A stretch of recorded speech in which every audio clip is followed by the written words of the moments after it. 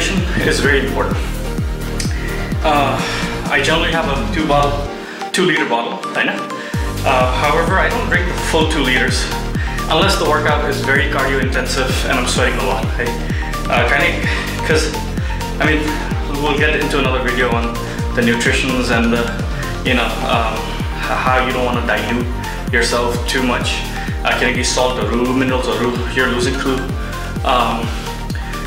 workouts. And clean pan, it doesn't replenish it. It's another video, right? But at least what I do is during a workout, 1 liter you don't want to drink too much. One sip, just 1-2 sips in between. It helps you kind of stay hydrated, right? So always remember the water, right?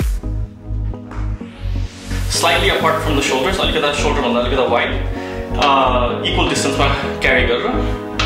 So you move up, to lift it right under the bar, come up, and you push up. You don't want to go all the way down. It doesn't really affect the shoulders as much.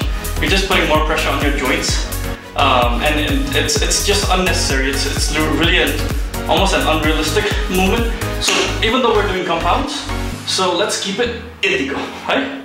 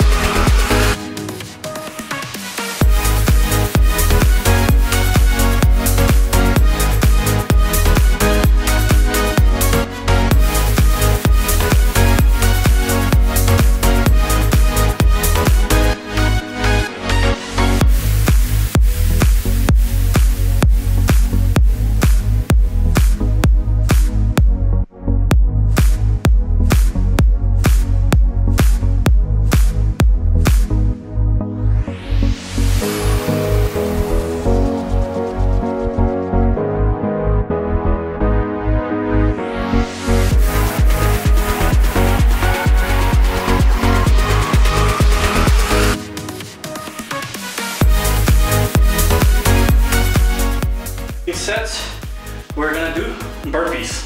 All right, so this is how you do burpees.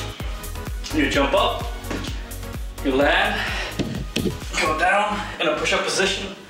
Either you could do a push-up or you could simply lower your body and then come up.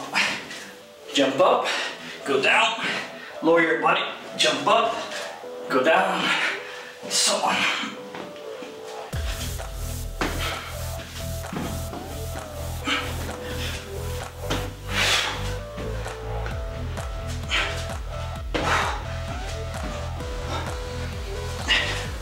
You want to always go completely down. So basically, I'm not putting any weight all the way down.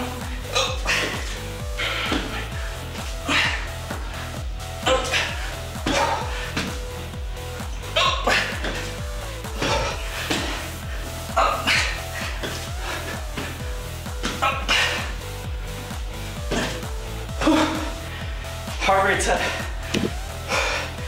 167. 168, great. Cardio 170, 172. Whew. Man, they got me.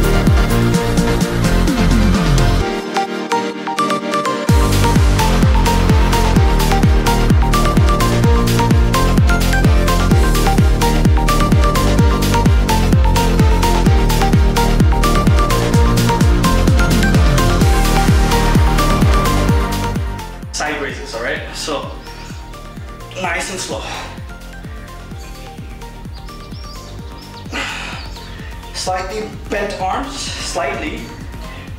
You want to lift with your shoulders, right? Your shoulder blades. So all the pressure should be on your delts.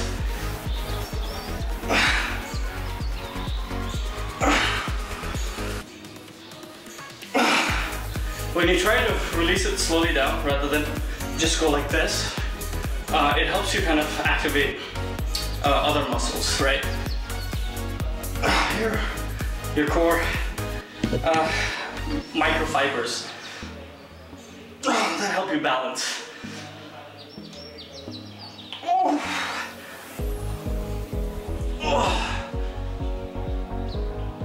Remember, till failure. Don't swing too much. You're kind of cheating. It's not about the weights, it's about how you hit the shoulders, the muscles.